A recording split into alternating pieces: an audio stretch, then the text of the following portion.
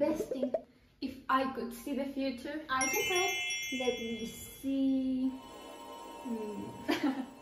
I'm kidding. I know an easier way. With mathematics, of course. Let me introduce you to Fibonacci. One day he decided to calculate the expansion rate of rabbits. Yeah, that's right. He started counting rabbits. And he got to this sequence. Each term is the result of adding the two previous numbers, like this. And these numbers are everywhere, in the number of petals in a flower, tree branches, shells, or art. Even using limits, you could get to the golden ratio by dividing a pair of consecutive Fibonacci numbers. They are related to what we consider beautiful, the way we think, and how we take investing decisions. Also, asset prices move in relation to Fibonacci. The price of any asset moves in a zigzag. For example, every time the price makes a huge up movement, there's always a pullback that follows. You want to take advantage of this and buy an asset at the end of the pullback to capture the huge up movement.